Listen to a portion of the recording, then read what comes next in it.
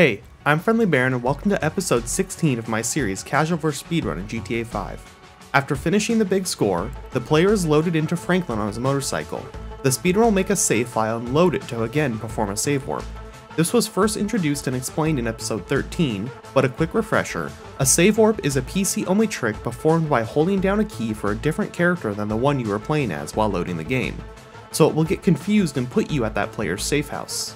The speedrun will end up right at Franklin's front door, while the casual is having to drive all the way back to begin our final mission. This mission has 3 options in GTA V, so you can choose a variety of endings. In the actual speedrun, we do option C, the third way, which is the longest, hardest, but also the most interesting mission. We'll go over option A and B first though. Oddly, when you drive straight back to Franklin's house here, another copy of his motorcycle will already be there waiting for you. The speedrun is going to enter first person and flip around to go hit the mission marker, then continue running back to the door where the cutscene begins. By doing this in first person and without delay, it skips the forced slowdown that the casual has to endure.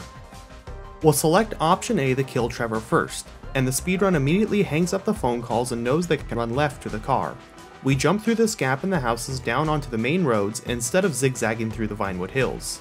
The trick to this jump is to go slower than expected.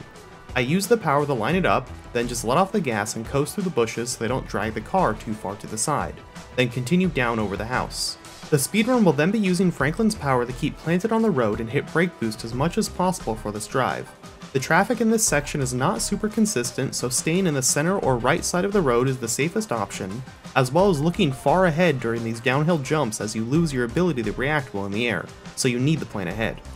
The casual is of course taking the suggested route to the next part of the mission, slow to select the ending and get out of Vinewood Hills. The speedrun is careful to stay leftish in this area, as it is common for parked cars to spawn in late and mirror park here. I'll show you a clip of that later in the video. Even though this isn't the intended mission for the speedrun, the upgrading of Franklin's car explained back in episode 14 still helps here, as 99% of this mission takes place in the vehicle. The main speedrun chooses option C not because it's fastest, but because it's the hardest and generally considered the true ending of the game by most players. And the category is called Classic percent instead of the traditional any percent most speedruns use, as we have 3 other major rules that make the game more fun and more competitive to run. No use of taxis to skip drives, no failing missions 3 times to skip them, and no use of anything involving online mode to prevent future runs from being slower when Rockstar eventually shuts down the GTA V online servers. The speedrun cuts across the dirt straight to the mission as the casual drives around the building normally. Most of this mission happens in cutscenes, but we are of course skipping all of those in this playthrough. We'll talk how they would affect the time for the casual at the end of the video. Franklin confronts Trevor and now has to chase him. The speedrun will just go to the left of the road instead of chasing Trevor on the dirt as the casual does. The speedrun already knows the route that Trevor will be taking, so we can get in front of him so he is rubber banding by constantly going as fast as he can to try and catch up with the player. Annoyingly, Trevor's NPC driving that truck is rather slow, and the speedrun actually has to slow down at certain points to avoid going too fast and outdistancing Trevor.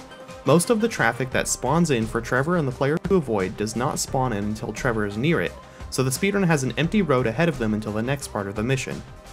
After the casual heads over to the oncoming side of the road, it'll show how much of a difference the lack of traffic makes for the runner. The speedrun also wants to minimize usage of Franklin's power in this section, as the slowdown from the special ability does not slow down the real-time clock we are running against, but does slow down the passage of time in-game. This part is clear enough to fast forward. The speedrun knows which exit to take and just stays ahead of Trevor, while the casual is dodging cars back and forth and having to follow Trevor's erratic driving, which does a good job of making you crash when he takes evasive moves. Coming up, the speedrun deviates again. The casual follows Trevor left onto the road then right down onto the dirt after another evasive action. The speedrun will just continue straight on the paved road to the buildings where the next cutscene is triggered, and just has to wait there for Trevor to also arrive. I'm sure the comments will be filled with people explaining which option they chose and why, but after playing option A and B, I know C is my favorite just because how boring killing Michael or Trevor can be. The speedrun's game loads, and they don't hesitate to shoot Trevor right away, and the timer stops the moment you lose control of the character for the last time. Shooting the gas or Trevor directly doesn't matter, he gets set on fire like this either way. The casual takes a few moments to pull the trigger but gets it done eventually. If you don't shoot for long enough, Michael is scripted to take the shot instead. So the speedrun takes just over 4 minutes, almost exactly half the time the casual does to complete this ending of killing Trevor.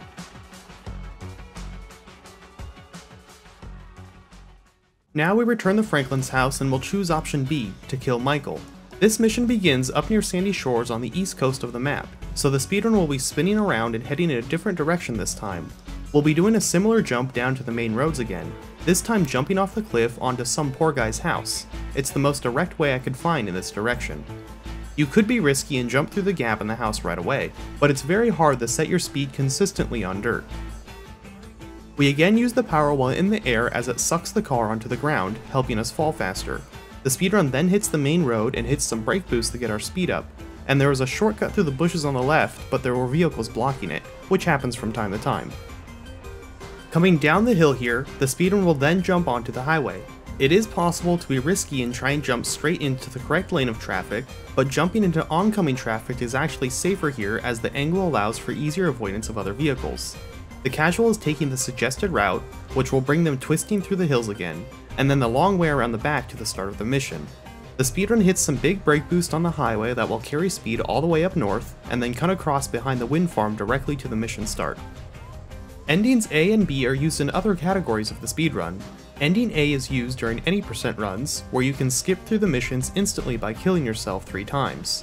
This ending of taking out Michael is used in 100% runs, as the routing works out where you can just deliver the final space part in this small trailer park right before starting the final mission.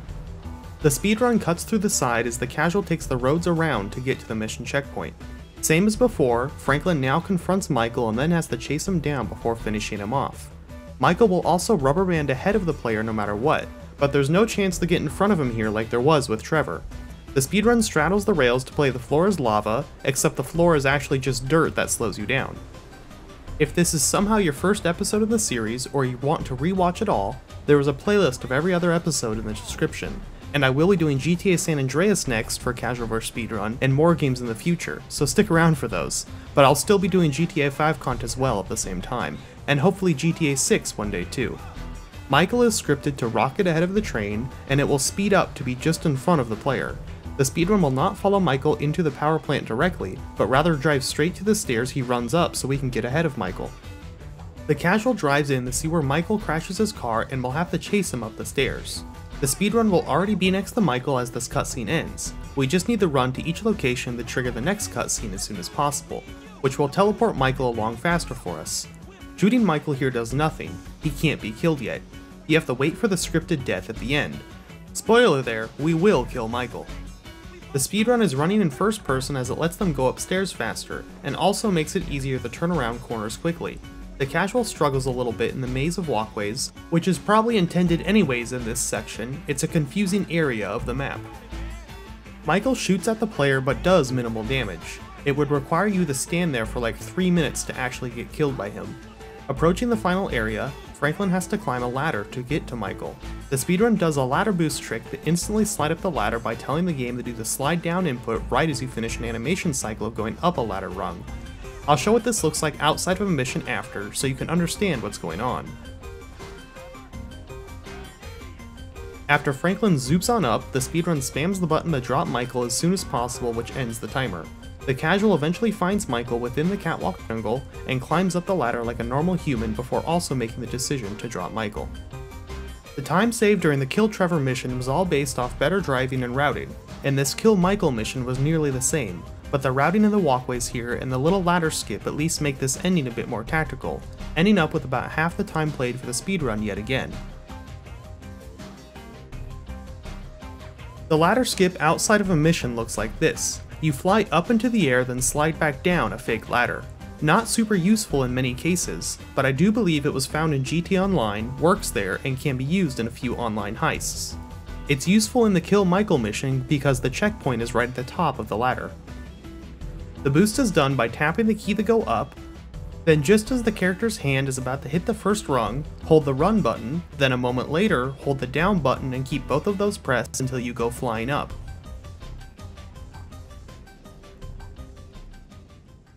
Finally, we can begin the true ending of the game and the real ending of the speedrun, where we pick option 3, Deathwish, also known as the third way. The speedrun will quickly make a selection and head out to the car to do the same jump we did back in ending A. Most of this drive is the same at first down the main Widewood Road then through Mirror Park, though we'll turn into Lester's house earlier now. This drive again makes use of the upgraded Franklin car. The brake boosts are even more powerful with the engine upgrades, and the rest of the modifications help with acceleration and grip. Yes, the spoiler we put on does help with traction. It provides a downforce bonus to the car. All you kids who keep saying otherwise are free to do so elsewhere, but please don't spread misinformation in my video comments. If you want to educate yourself further, I will link a giant document in the description that explains this game's car mechanics based off in-game testing and data mining the game files. At this point, the speedrun peels off to head to Lester's house and parks in his driveway, but not all the way in so that the doors are blocked, so Franklin is teleported out and can start running right away. In this final mission, the gang of characters must clean up all their loose ends so none of them need to die. This involves baiting the FIB and Merryweather to a foundry for a shootout thinking the gold is being smelted there, then taking out the targets of Stretch, Stephen Haynes, Wei Chang, and Devin Weston. Speedrun hung up the phone on Lamar instantly so they could begin running to the car. This drive adds more value to the upgraded speedrun car, while also being a dangerous drive through the city at high speed thanks to many curb boosts and brake boosts. I again love how tricky this entire mission is for being at the end of the game. It's like the whole thing is the final boss fight of GTA V. I'll mention now, if you see any lag, especially on the speedrun side of the game from here on out, it's natural lag that we get every run. Not only does this game stutter and lag on low-end hardware, but when playing at high FPS it also has frame stutter quite often. The yellow dot brings the player to a stop instantly, and the speedrun inches closer to Lamar to get him into the car faster. We just deal with the frame lag that does happen, as it's not a super constant thing, and the game running smoothly otherwise is worth it, but just know that it's not an editing mistake. The Casual does a U-turn on the same road, but the speedrun took an alley back to the main avenue and is already zooming to the foundry. The speedrun will take the same suggested route into the foundry's start. We haven't found a faster way through this industrial area yet. The speedrun will come to a stop using the building instead of the yellow dot as it's just a tad quicker, then run inside via first person, and only switch to third person once nearing the cutscene as that's when the forced slowdown begins. At the same time, the speedrun takes out a rifle so that will be in Franklin's hands instead of a pistol when the shootout begins, and it begins right away. The speedrun clears the 4 enemies in the center quickly, then jumps down as Franklin while switching to Trevor. Similar to other shootouts, there are minimum numbers of enemies needing killed in each area, so the speedrun will move around themselves before waiting for the game's prompting. As Trevor, there are 3 guys on the floor, then an RPG is used to get the 2 guys up on the catwalk, waiting a moment for when they are both near the light as a reference point. Then enemies are shot at the far door, and that explosion gets them through the wall, which is both faster and prevents another wave of 3 from spawning. Since we jump down as Franklin, he's already on the ground floor as we need to now run out to where we left Lamar, and the NPCs of Michael and Trevor actually help here and clear out the remaining inside enemies as we move. A grenade launcher is used to blow up the cars and pick out 2 guys, 2 more are killed up on the walkways, then 1 more FIB agent comes around the corner. That hits the 5 kill minimum for here and begins the series of voice lines between Franklin and Michael, but the speedrun runs to the exploded car and sets themselves on fire, which cancels all those voice lines and allows for an instant switch back inside. We make use of Michael's power the headshot for the 6 enemies, depending on where they ended up running, then head down for cleanup detail and the trigger Trevor, as in the storyline he gets winded and takes a break. Since we jump Trevor down too, he will be faster to reactivate and already be on the ground when we switch to him later.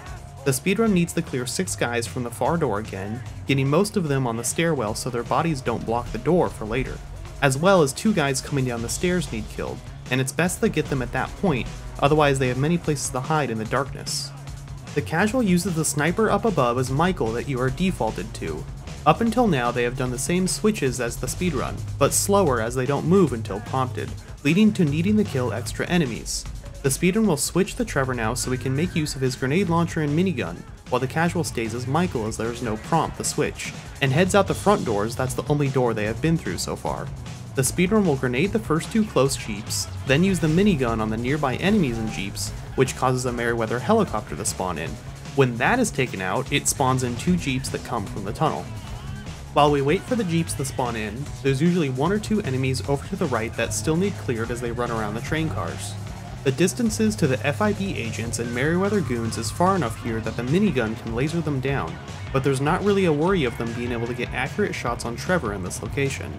After the south side is cleared, we turn around to the north side and take out 4 agents, which triggers the spawn of a government SUV, and then have a moment to take out 3 guys that were spawned in by the killing of the tunnel jeeps. After all of those guys are gone, the Foundry shootout is over. It's by far the most complicated and tricky shootout in the game. The Casual goes through all the same spawn orders outside as the speedrun, but doesn't get the double up on killing multiple waves at the same time.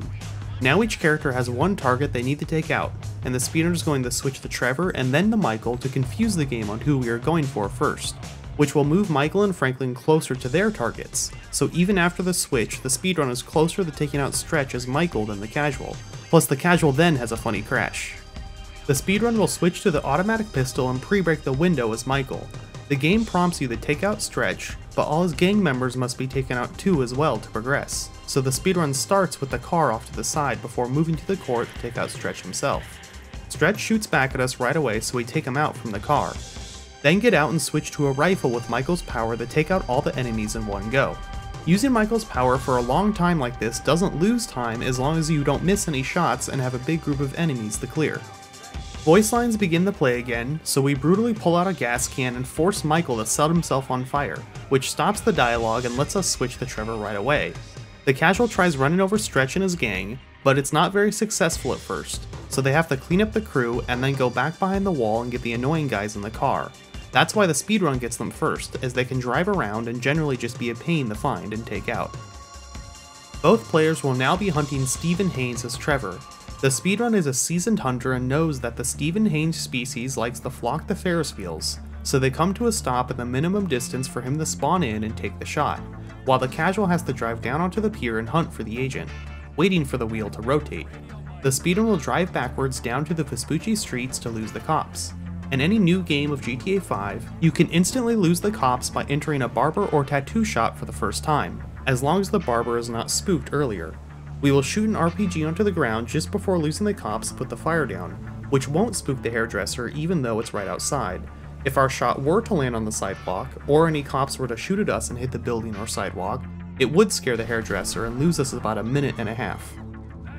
Since the cops instantly forget who they were chasing, the voice lines begin to play and we can skip them again by having Trevor fail at walking over our little campfire we made with an RPG right outside. The Casual is at this point finally ready to take out Haynes after being very patient on the shot with the wheel rotating.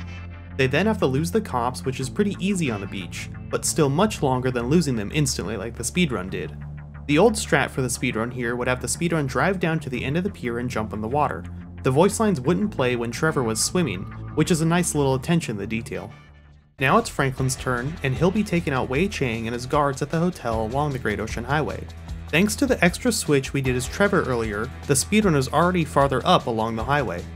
There is a short motorcycle drive north to reach the destination. The speedrun will again use the grenade launcher that, remember, we bought for this purpose all the way back in episode 8, halfway through the game. One well-placed shot takes out all 3 cars and sets them on fire too. I bet you can't guess what we'll do with that fire. The voice lines are skipped and the speedrun is done as Franklin. The Casual takes a bit longer as they don't have the explosives, have to shoot every enemy manually, and they generally just suck. Cleaning up escaping triad members can be a pain as they spread out.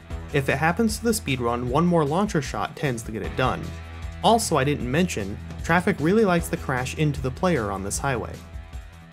Just like that. The Casual is done as Franklin, and we all switch to Trevor one last time to take out Devin Weston. This shootout can be done stealthily, and our Casual will try that at first, then fail it. The speedrun will make no attempt at stealth.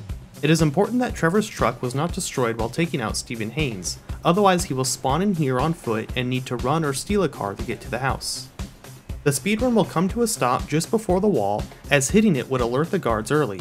We'll take out the 2 in sight from here, then climb up and jump over to the roof to head to the back. All the other enemies in the front will end up despawning as we get far away from them quick enough. The jump over the stairs was not hard but very satisfying to hit. The spawns here are consistent. Guy on the stairs, guy on the far right, far bottom, then close down on the stairs we go to, where the speedrun they hit their marks as the run is winding down. After taking down all the Merryweather guards, Trevor runs over to where Devin Weston is hiding and then takes him captive inside his own car. The Casual is attempting to be sneaky still, but will mess up on the next guard and have to go loud, though it's not that difficult after you are around the corner anyways. Instead of following the road through the vine fields, the speedrun will turn off and go straight down to the highway, taking a semi-risky jump at the end. Too far right and you hit a bush and spin, if you get unlucky you smack in the traffic, and if you go too far left you fly off the road into the ocean. You can of course avoid any of those potential issues by slowing down, but there is a reason we call it a speedrun. From here, there is a 2-minute drive up north in this excruciatingly slow vehicle. It is such a tedious drive at the end of a run. Either you aren't going to beat your time and it's like a walk of shame, or when on personal best or world record pace, it's a nail-biting drive as any little crash would lose tons of time, and there is one more risky jump available to take. On this turn, the speedrun will use the guardrail to carry speed and avoid any traffic. The casual is coming down the long way, following the whole road through the winery area, and otherwise nothing special happens to him for this drive. At the end of this bridge to the left is the little scenic area where the game ends. Traffic permitting, the speedrun can do a full speed jump next to this tree to get all the way down there in one go. It's a risky as hell jump, as if you fall off or explode, it's another 2.5 minute drive from the house again. And that's what it looks like when it's done perfectly. The cutscene plays for the time of day change, and the speedrun will be done after they push the car off the cliff and lose control of the character for the last time. This is such an awesome final mission for the game, and I think it is much more fun for both the casual and the speedrun over the other two endings. The speedrun has saved huge amounts of time during this mission thanks to the multitude of strats, starting from the save warp at the start, the insanely fast brake boost driving, the highly optimized shootout, the fire dialogue skips, knowing the best way to kill the targets, losing the cops, and those sweet jumps coming down the hills. All that leads to nearly 14 minutes of time saved when the speedrun was only in the mission for 12 minutes, really showing how much those strats do during such a long mission. That means the casual played for nearly 10 hours, and the speedrun nearly 4 hours less at 6 hours 8 minutes. If that was a real run, it would be world record right now by over 8 minutes. It really shows how much potential there is in the speedrun, and it's cool as this is technically the first segmented run of GTA V, as well as confirming my guess that the best humanly possible time with current strats was around the 6 hour 7 minute mark, as there are a few strats missing from the early episodes of this series. We'll go back over those in bonus episodes later. If we add cutscenes into the casual's time instead of just the gameplay, that adds about 4 more hours, which would make the speedrun have less than half the time as the casual, at 6 hours compared to 14 hours. So to any casuals looking to replay the game, the biggest time save for you is to just skip all cutscenes, if you want. Thank you so much everyone for joining me in this series. I hope to call this the end of Season 1 of Casual vs Speedrun, and bring it back in tons of different video games on my channel in the future. If you already are a sub, I hope you had a nice snack while watching this. If you aren't subscribed, please do so I can afford to fuel my addiction to breakfast cereals. See you next time, everyone.